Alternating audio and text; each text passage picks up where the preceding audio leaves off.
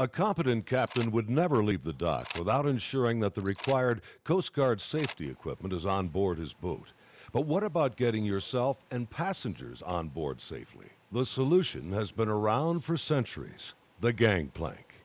Every year, hundreds of injuries occur through the seemingly simple act of getting on and off a boat. I had a friend of mine, and he slipped and fell into the canal. And if I'd have had a ramp, he'd have walked right up the ramp into the boat, and we'd have been fine. So it's a safety issue for us. Because other than his pride, Mike Lovechuck's friend wasn't hurt. That was not the case for Jeannie and Harvey Free. Well, I fell getting off the boat and fractured my L1 and had to have back surgery. So, therefore, we decided to get a ramp. We needed a safer way to board and get off. Even here at our own dock is where the accident actually happened. So we needed a safer and better way of boating.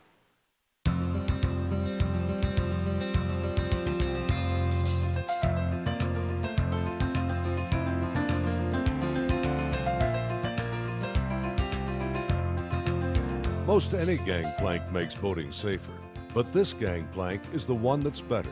The Steadi-Plank by Yacht Boarding Systems. It's available in a variety of configurations to meet any docking situation. Designed by a veteran yachtsman and professional captain, large boat or small, as Mike says, the Steadi-Plank is the solution for safety and convenience. Because as we're aging and trying to load the boat, and when we go on a trip, my wife brings half the house, and trying to climb up and down the steps to get onto a boat, it's impossible. Steadi-Plank installation to the hull is simple and solid.